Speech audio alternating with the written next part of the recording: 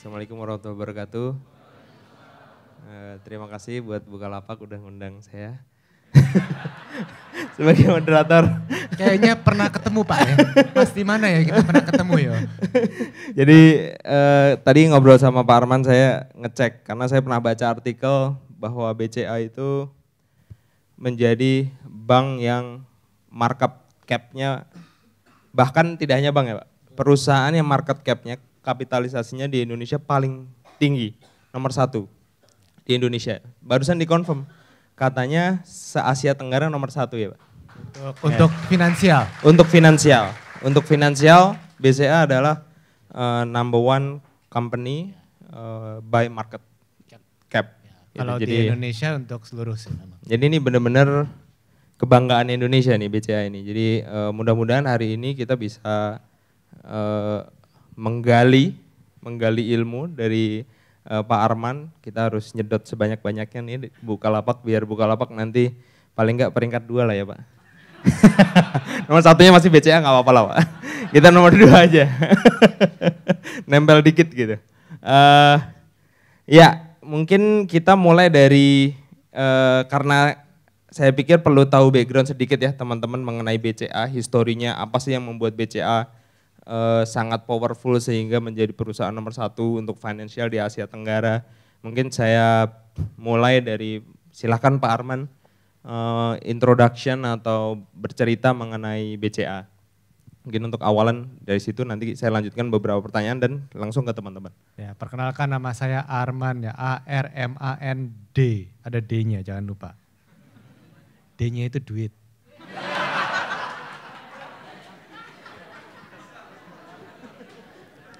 Dan nama lengkap saya itu singkatan. Cocok kerja di bank karena itu singkatan dari asal rajin menabung, Anda nambah duit.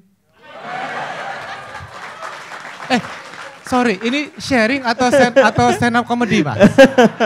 Boleh apa aja lah. Oh iya. Untuk Pak Armand silakan apa aja. Ya, jadi sejarah BCA sedikit, sebenarnya kita baru berumur 61 tahun. Startupan baru.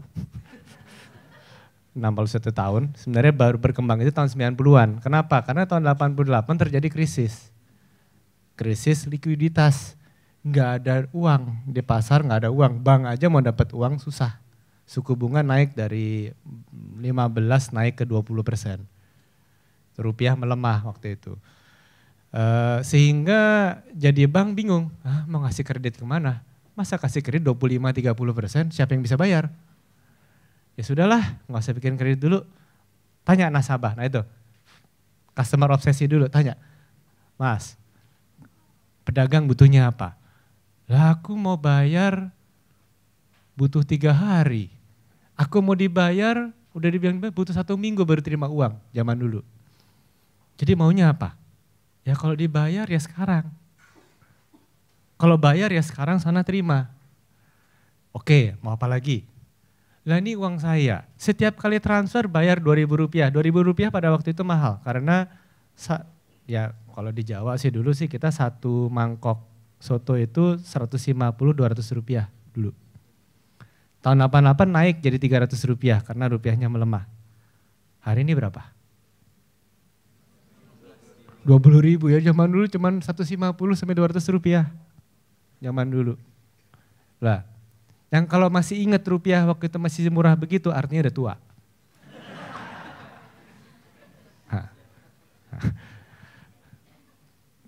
Dan itu membuat kita terpaksa merubah bisnis model. 1, customer mau transaksi now, sekarang. Dan lalu itu uang saya kok saya mesti bayar. Mau ngapa-ngapain pakai uang saya kok mesti bayar. Jadi maunya apa? Ya gratis. Waduh, kenapa Pak mesti gratis? Saya kan pedagang.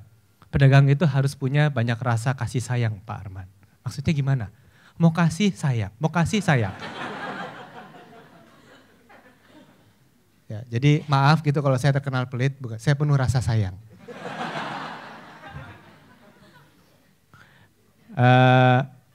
Ya pokoknya segala macam sayang jadinya kan. Nah itu yang membuat kita kepepet, akhirnya kita struggle, bikin caranya bagaimana dengan teknologi pada waktu itu adanya satelit dan segala macam, bikin sistem pembayaran yang online. gratis. Ya bank-bank lain bilang BCA gila ya. Transaksi gratis, iya transaksi gratis, tapi kan kita bisa dapat kalau keuangan itu bisa ada keuntungan dari interest margin. Ya kalau kita ya turunin sedikit di sini, tapi transaksi segala gratis di antara BCA, biaya admin bulanan akhirnya kita hitung itu nggak bisa, ini harus ada admin bulanan, jadi kayak subscription modelnya, dan itu terima nasabah, dan nasabah suka sekali sehingga nasabah kami waktu itu hanya 500.000. Tahun 88 tuh berapa ratus ribu, itu udah besar zaman itu. Hanya dalam waktu 6 tahun naik ke 5 juta. Pusing kepala karena kita tidak siap untuk menerima nasabah segitu banyak, terciptalah bank capek antri.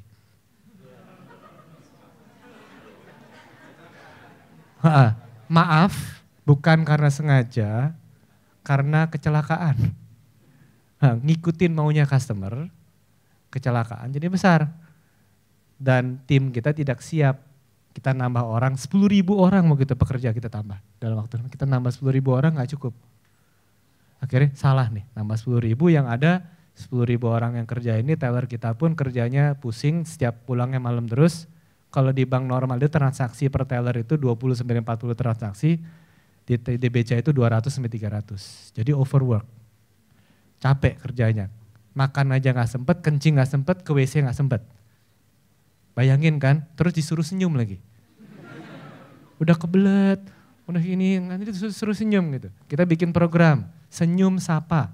Cuma dimintanya begitu, senyum sapa aja sama nasabah. Senyum sapa, senyum sapa. Kamu yang dari kantor pusat kerja di sini. Ntar selisih. Iya. Jadi itulah kenapa kalau tanya, kok BCA sih mikirin teknologi apa? Karena kepepet.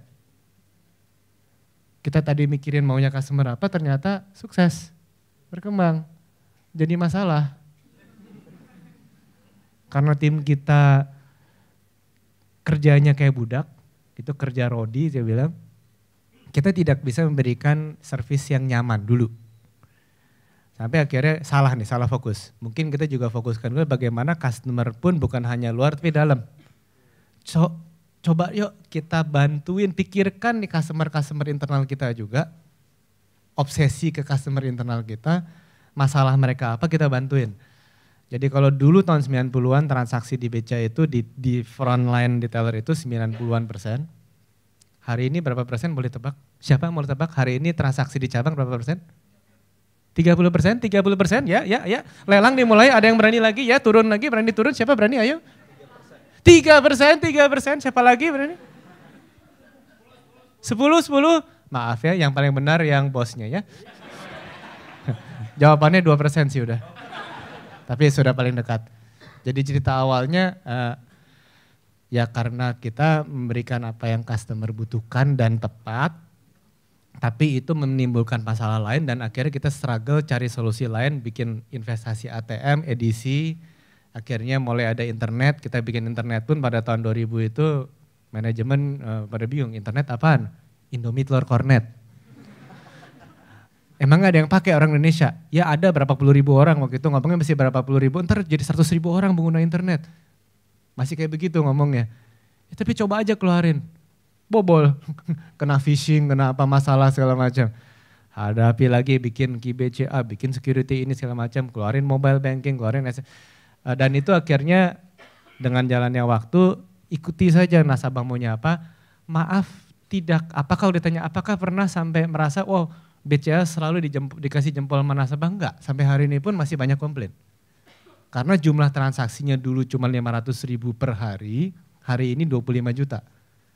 Secara persentase komplain tambah kecil, tapi jumlah komplain masih ada terus. Itu sih latar belakangnya begitu dulu, ntar kepanjangan. Oke, terima kasih Pak Arman. Tapi jumlah cabang ini meningkat terus trennya atau semakin dikurangi Pak? Dengan persentase yang sangat kecil tadi. Untuk Indonesia, rasio jumlah cabang itu masih kecil. Nah, di Indonesia 250 juta penduduk, pengguna bank itu yang aktif cuma 60-80 juta, BCA sendiri 18 juta account. Dan transaksi paling aktif di BCA juga gitu. Jadi kalau tanya jumlah cabang masih terlalu sedikit sebenarnya. Tapi BCA secara strategis kita tidak pernah mau menambah cabang kebanyakan. Karena kebanyakan orang pusing. Mumet itu bahasa Jawa. Iya, ngerti. Nah, yang lain, ini juga Jawa sama. Mumet, kita waktu nambah 10.000 orang, kita sebagai manajemen pusing. Karena tadinya cuma berapa ribu orang, nambah 1.000 gitu. Budaya kita segala macam, cara pelatihan segala pusing, beneran. Jadi kita sudah memutuskan sejak tahun 97, zero growth. Oh, zero growth. Jadi kita tahun 97 itu 25.000 orang, nasabah 5 juta, hari ini kita 25.000 juga. Tapi cabangnya tidak berkurang ya Pak? Atau? Cabangnya dulu 500, hari ini 1.280. Oh, mesin ATM dulu 3.000, hari ini 18.000. Ya. Mesin edisi dulunya 10.000, sekarang 500.000. Jadi skalanya naik. Nah itu tidak bisa dilakukan tanpa kerja keras, berpikir benar, teknologi, proses yang benar. Ya, tadi Pak Armand cerita mengenai jumlah customer komplain ya yang masuk ya. Itu trennya inline dengan pertumbuhan bisnis atau bisa ditekan menurun? Bisa ditekan menurun. Harus bisa. Nah, gimana Pak? Karena ini salah satu problem di Bukalapak sendiri, kita juga ingin bagaimana membuat inovasi supaya jumlah komplain nggak meningkat nih sama seiring dengan pertumbuhan bisnis, karena nggak masuk akal juga kita naik 10 kali lipat, komplain juga naik 10 kali lipat. Nah di BCA gimana Pak itu? Kita mulai dengan beberapa program, coba-coba.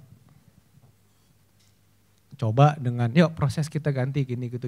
Itu membantu. Itu di tahun 90-an, tapi kok nggak scalable. Akhirnya kita coba program waktu itu service quality. Kenapa nggak kita coba sebelum ngomongin proses teknologi apa, coba budaya internalnya dulu yang kita sentuh. Caranya gimana? Ya di antara kita aja udah cuek-cuekan karena sangat sibuk. Itu kayak perusahaan startup sama aja, kita sibuk sekali. Di antara teman-teman sendiri udah makin cuek-cuekan. Kalau ngomong mau service keluar bagus, komplain luar berkurang, di dalam aja komplain masih banyak. Yuk kita beresin yang dalam dulu. Caranya gimana ya? Kita mulai dengan pemilik dan manajemen.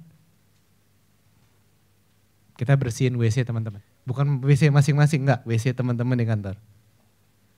Ya, sampai hari ini pun saya juga masih suka kadang-kadang gosok-gosok WC di BCA.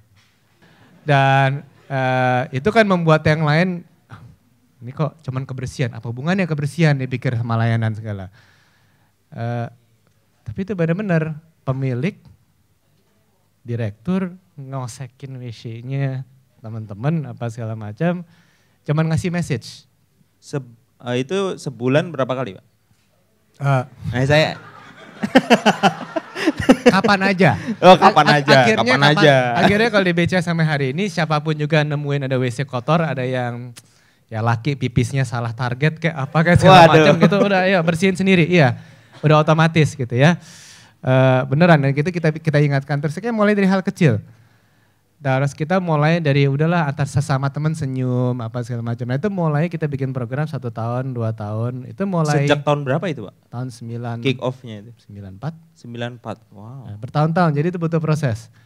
Tapi harus akhirnya benar kita coba yang keluar teknologi apa segala macam. Oke, tapi nggak sustainable. Perubahannya cuma jalan sebentar, berhenti lagi, jalan bentar, berhenti lagi. Karena budaya layanan saling melayani di kapanpun juga belum terbentuk. Ada kalau bos minta layani, ayo ubah proses, jalan. Tapi karena belum jadi budaya, ya udah, ntar balik ke rutin lagi.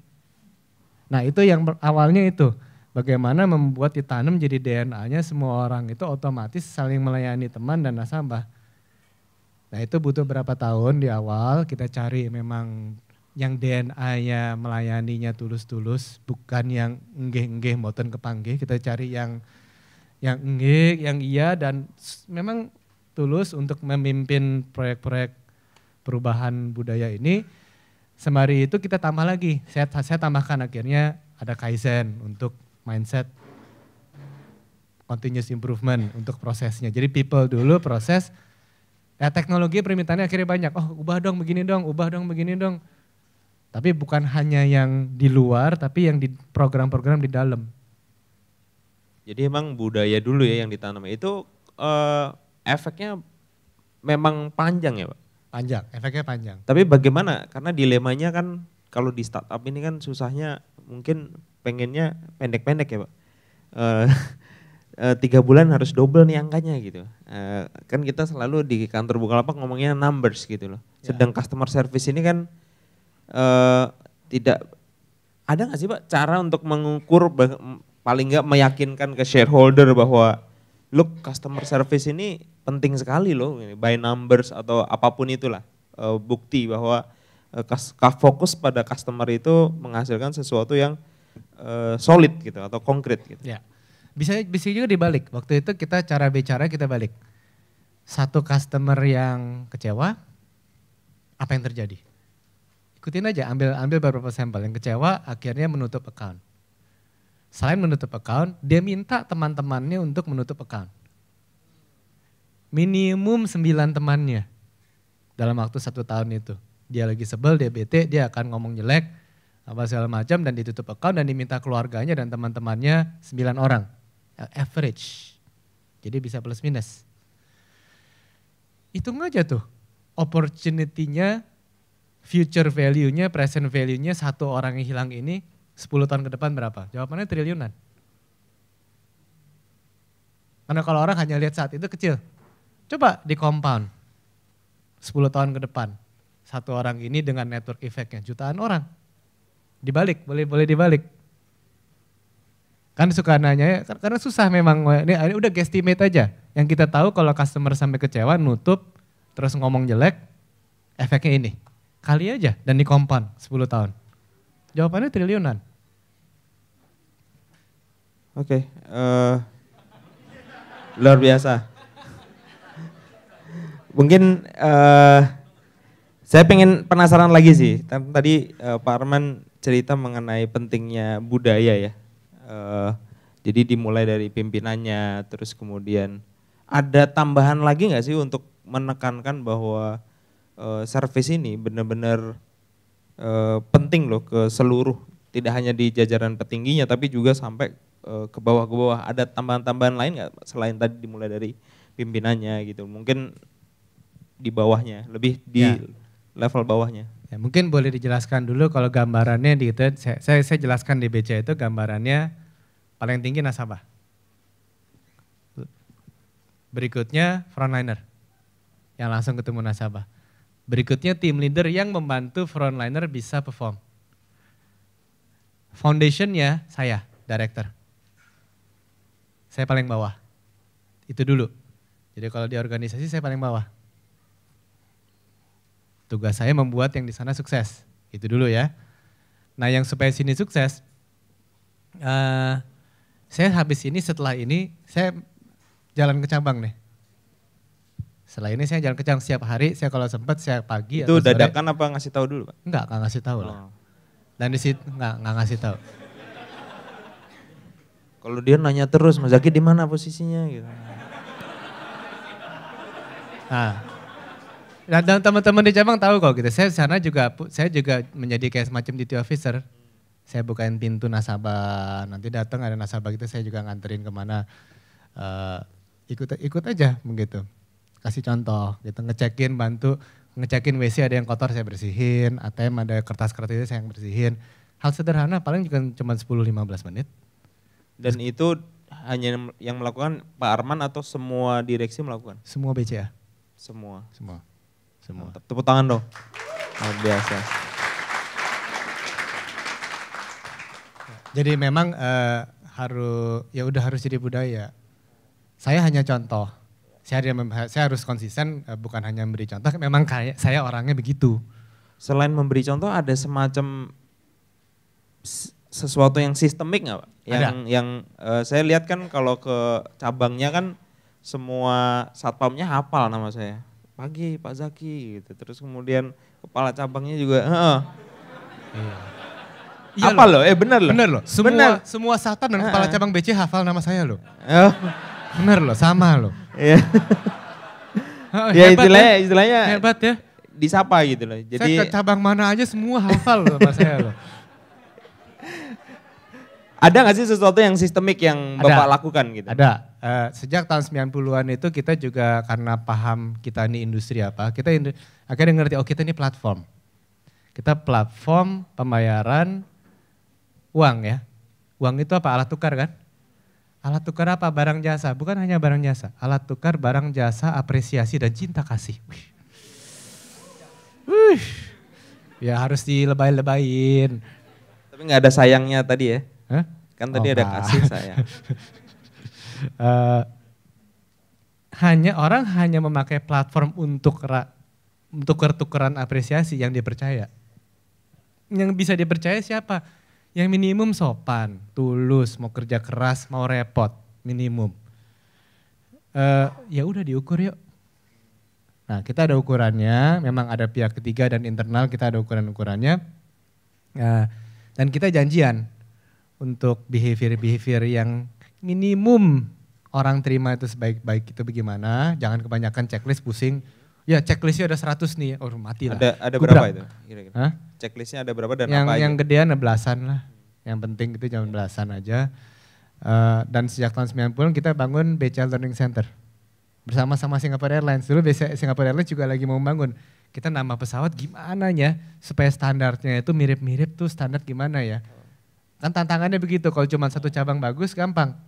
Nah kita ada 500 cabang, dulu 500 cabang bagus semua gimana ya. Nah itu setengah mati tuh awal-awalnya. Ada yang pemimpinnya yang penting target profit tercapai. Kan orang angka juga. Yang penting penjualan tercapai. Yang penting jumlah nasabah tercapai. Tuh jumlah nasabah tercapai, aset sudah lewat. Wah gimana ya nyamainnya ya.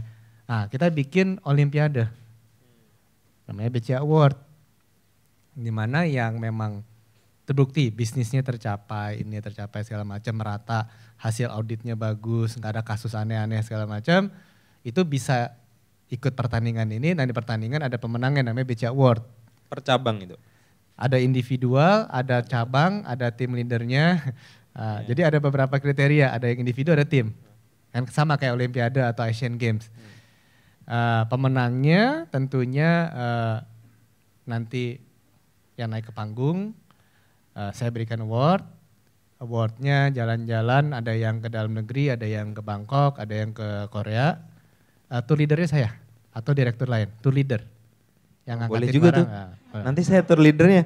Boleh, boleh Pak, ide yang menarik. Ya, dan mereka tentunya karena kita kenal, kita bikin grup WA juga yang para juara, saya juga di sana, kita ngobrol apa. Dan karena kenal, karena apa juga secara karir juga lebih baik kan. Dan akhirnya setelah dari tahun 90-an sampai sekarang sudah membudaya.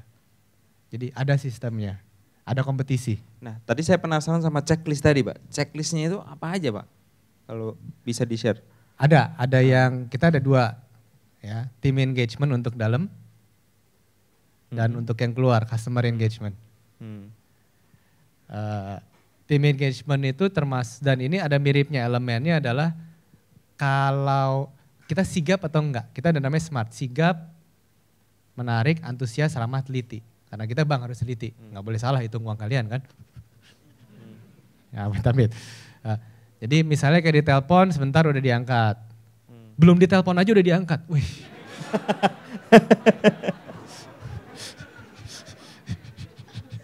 Sigap. Kok masih belum ada suara? Oh belum ditelepon. Gitu ya, menarik. Ya menarik itu ya kalau ketemu ngobrol ya enak gitu. Masa ketemu. Itu ngukur menariknya gimana Pak? Kita minta ada internal. Isi. Ada kuesionernya. Ya benar nggak kalau dari saya di bidang operation, nasabah saya adalah cabang misalnya. Nah, ini nasabah saya kasih rating gitu, kasaran 5 bintang, ya 1 sampai 5 dan ada tulisannya ya kalau ada apa-apa tuntas atau apa-apa kok lama banget. Di email nggak dijawab, di apa nggak dijawab. Internal ada dan ke nasabah juga sama. Nah, ada ukurannya yang di internal maupun yang nasabah ada ukuran secara otomasi, secara sistem ada. Memang benar nggak service itu permintaan kapan sampai selesainya itu ada ukuran. Ada quality assurance untuk bagian customer service, ada quality assurance di Halo BCA yang memang ngecekin, ngambil sampel dan ada videonya. Kita di customer service kita ada video. video itu di langsung online, ada quality assurance-nya ngecekin senyumnya,